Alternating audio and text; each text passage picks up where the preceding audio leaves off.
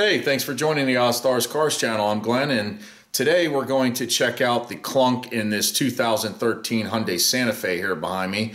When I say clunk in the front end, you're going down the road, you hit a bump, or even if you're going slow, 20, 30 miles an hour, it's almost more prevalent over a small bump. Maybe you're going into the driveway and you're hearing this clunk sound. Well, I'm going to help you diagnose what that issue is. So why don't I take you down to the car, we'll get a closer look and let's figure out what it is.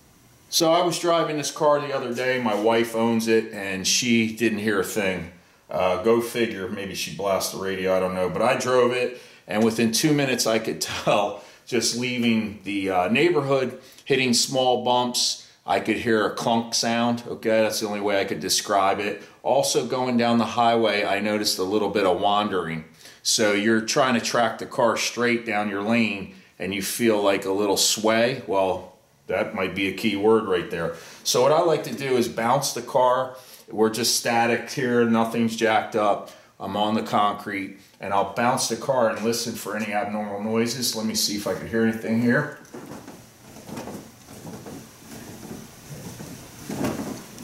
I hear it, you probably can't pick it up on the camera, on the mic here. What I'll do is I'm going to put the camera under the car. Let's see if we can hear it that way. I've got you guys set up at the left front suspension, at the lower control arm and the strut there. I'm going to bounce the car just like you saw, and let's see if you can hear anything.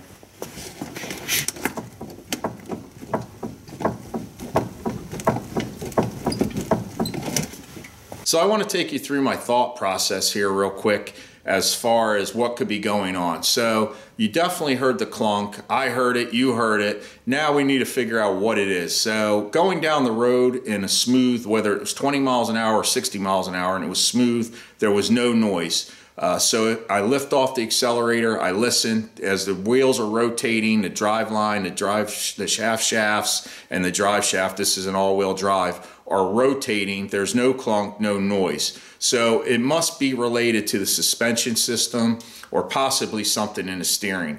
So what I'm doing is, going over a bump, maybe 20 miles an hour or less, I hear that clunk. The wheels are obviously going up and down. The suspension is loading and unloading, and that's where we're hearing it. So that's where we're going to go to. So I've got the car jacked up, the tires off the ground here, and I'm just taking a big pry bar, crowbar, and you could use a piece of pipe, going under the center. And what I'm doing here is I'm going to lift up, I'm going to simulate the suspension loading and unloading. Now this is also a good way to check, for a bad bearing. You could check for a bad ball joint, upper or lower, and that, if you have that, in this case we just have that lower. We have an upper strut, and what you do is lift up and listen for any abnormal noises. Now right now I don't really feel anything and I don't hear anything obvious. You can reach back and kind of feel the strut, the spring, just make sure you don't feel anything wobbling. Then what I'll do is grab this left to right, and I hear a little bit of clunking, but that's normal, that's nothing crazy. Then I'll grab it like this at the 12 and 6. The bearing's definitely tight. This way we're checking the tie rod ends. Nothing is excessively loose, okay? So it's a little bit strange right now, but what I want to do is take the wheel off and take you in a little bit deeper.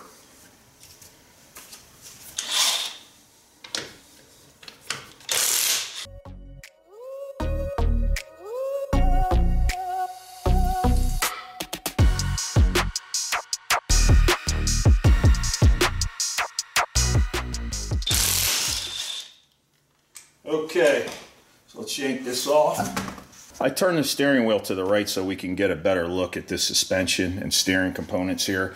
So anyhow, this is our brake caliper, everything's tight there. This is the steering rack, and this is our outer tie rod end. The boot is in good shape. It's tight. If I grab it, there's no obvious slack or slop in it. This car has 115,000 miles on it.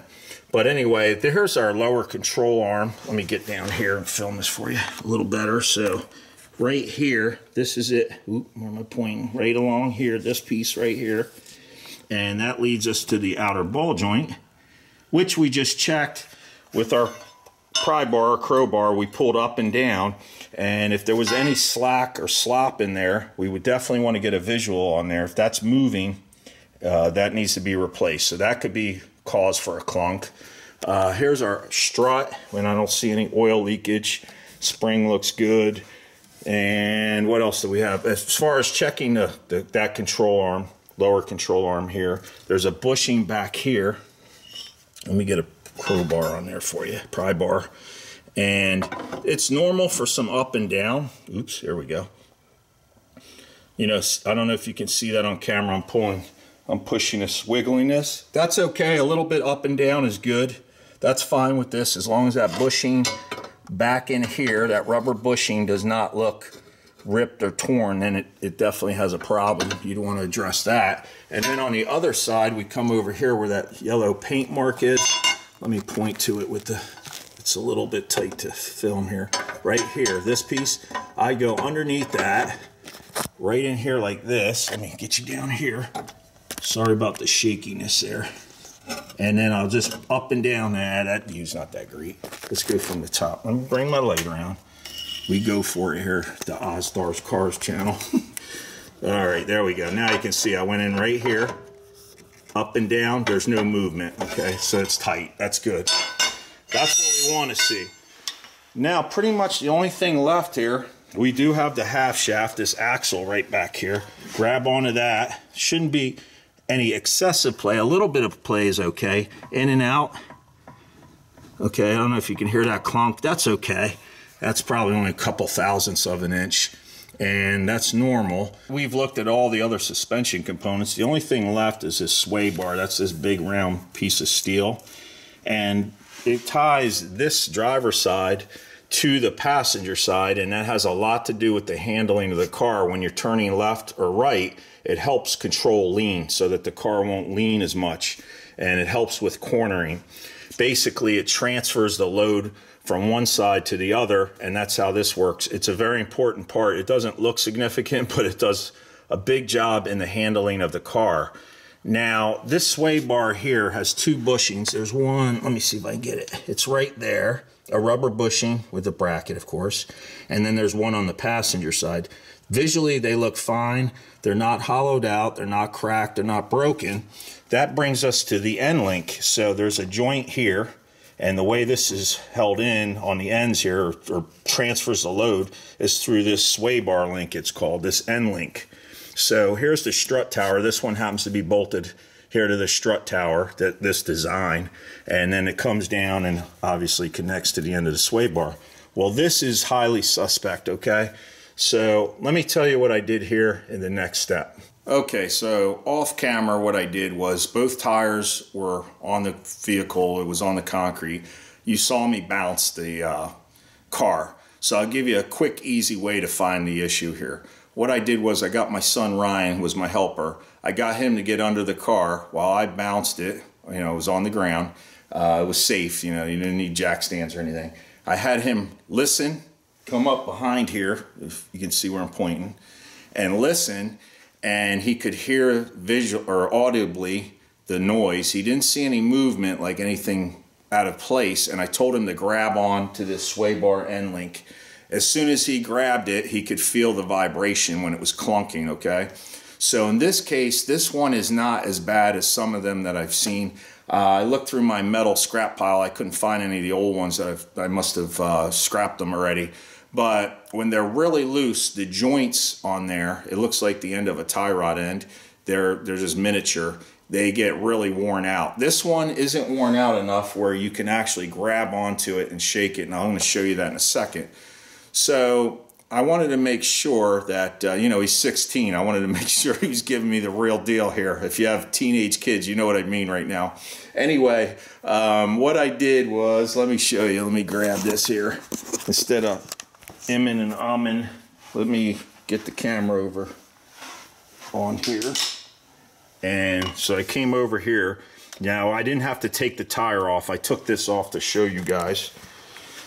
What I did was actually disconnect the upper, this is called the end link here, the sway bar end link, disconnect this joint. So I just zipped this nut off, push this back. So now the sway bar is not connected. Then with this thing flopped out of the way, which I'll do for you in a second, then with the tires on and everything, I bounced the car up and down, and that clunk that we heard earlier was completely gone. So I isolated it to this sway bar. So this one was a little bit tricky. When these suckers are really bad, you can literally like grab onto it, especially if both tires are on the ground or both wheels are off the ground. I'm going to explain that in just a second. And when these are real bad, you can grab them and they'll actually clunk right here in place. This one still feels tight, so it's kind of deceptive. It would be hard to diagnose if you didn't know or have the experience to do that, to figure this out. So let me explain to you why it's important that both wheels are either up off the ground, the tires that is, or they're both on the ground. What's important to know is, and this is very important, so bear with me, maybe you're falling asleep, maybe you're about to skip, don't do it.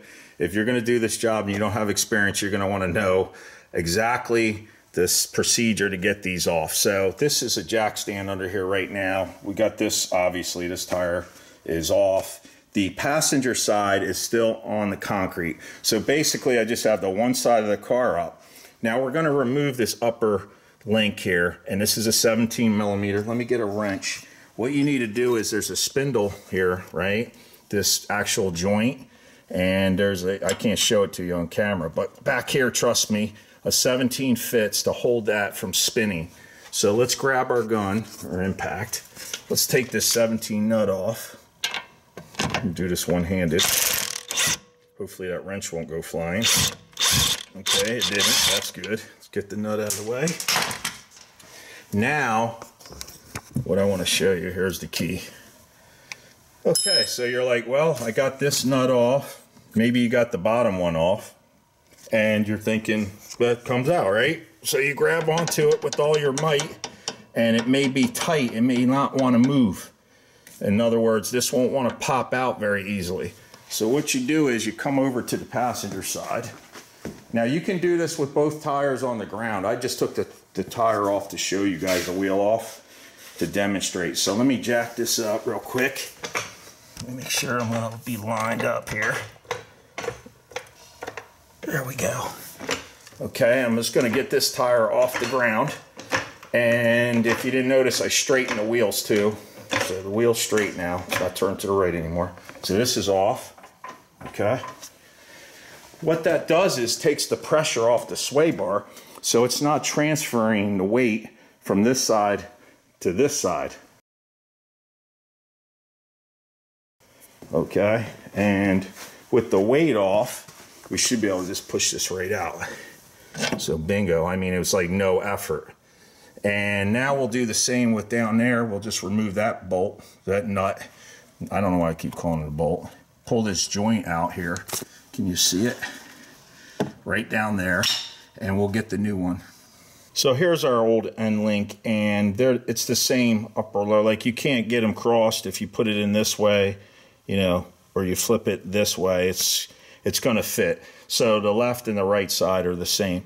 But what you would do is just move this around. Now this one isn't like super stiff, but it's not wobbly. It's not real loose either, which is kind of deceiving, because when they're really bad and clunking, like real bad, this thing, like this end is much looser. Can you see I can move that with one finger? And sometimes, oop, I can kind of feel it a little bit. Maybe you can hear it. Okay, in and out, it is worn out. Where this one, which was at the bottom, is, I can't move it that easy with one finger. I can, but there's no in and out. So that's, 100%. This one is shot. Should be no movement this way. Let me get the replacement. Okay, I'm going with the Moog. I know, I can hear it already. They're mooing for the Moog. Yeah, I mean, I really don't have problems with Moog. I know I've heard about their quality, but I always go with them if I don't go OEM. And I'm going to tell you right now why I went with the Moog and not the OEM. The Moog, this is K750659. I'll probably link it in the description down there for you. But the reason I went with the Moog, and it does come with new nuts on the end here, is it has grease fittings. So hopefully that's showing up. Anyway, each end has a grease fitting, and you can usually get a lot more time out of these joints if you grease them regularly. So, you know, I'm moving these here. This one's really stiff. Okay, much stiffer than the other one. Of course, there's no in and out play at the moment anyway. Now, this is a good shot of what I was telling you about, where I was grabbing with the open end wrench right here.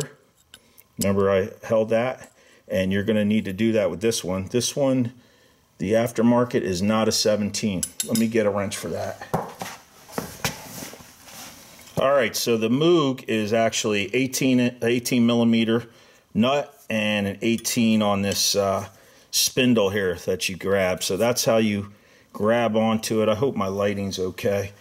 Let me show you here so you can see how you actually fit on there. So when we go to tighten this down, we won't have any issues of that spinning. Let's get the new Moog sway bar link in, and this grease fitting I'm going to put out this way so it's not pointing towards the axle. It'll be easier to get to. And then the top one here is just pointing down and towards the front. So we'll slip the bottom one in, and then I'll just get that nut started. Of course, you can't see what I'm doing, but you guys know how to tighten up a nut. All right, just get it started on there, and then let's get the top started. Real simple. Like I say, if you have both wheels on the ground or you have them both off, it's real cake to slip these in and out. If you don't, you're gonna know it. Now, the nuts here, this one and the lower one, are tightened to, the specs call for anywhere between 72 and 86 pound-feet. So I'll probably just torque them to like 75. That's good for me. And let me get my gun set up. We'll start with this top one. I'll just get it started, and then I'll bust out the torque wrench.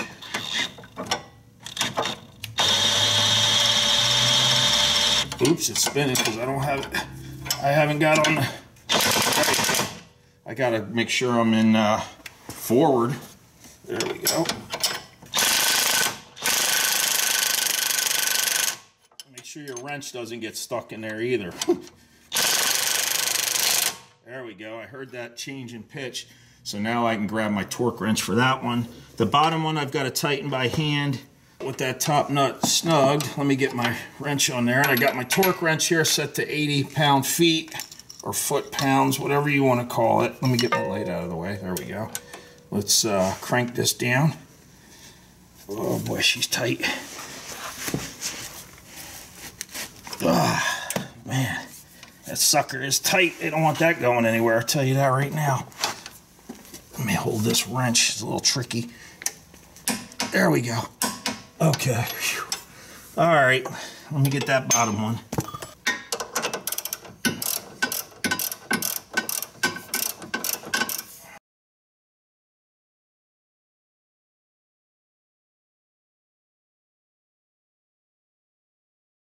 Let's get some 80 action on this.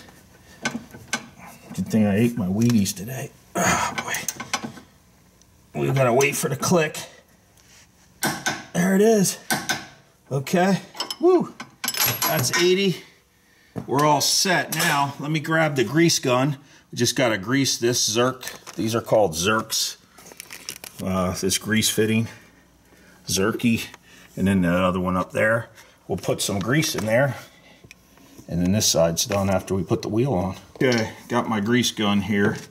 And I don't know about you guys, but man, this thing leaks out of the bottom. I bought that red grease. I forget what brand it is, but it seems to bleed all the time. So I gotta be careful here. I don't want it to drip on the camera. Anyway, just push that in there.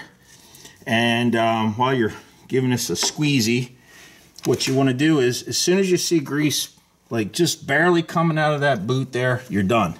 You don't have to over grease it. Oh yeah, it's bleeding all over this gun. I'm pumping it. Did you see it move? I don't know if you guys could see that, but it's starting to push out a little bit. There it goes. I just saw the grease ooze out just a little bit. We're done.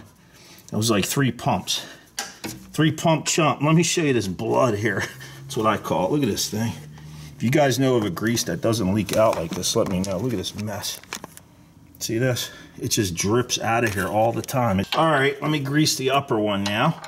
See, I got you guys zoomed in, so you should be able to see it better if you missed it. Let me pump this a couple of pumps and try not to let this bleed grease onto the brake pads. Yeah, let's watch it. Oop, let me get this out of your way. I'm pumping, there's 3. There we go. Oop, just started squeezing. Done. Pull this out.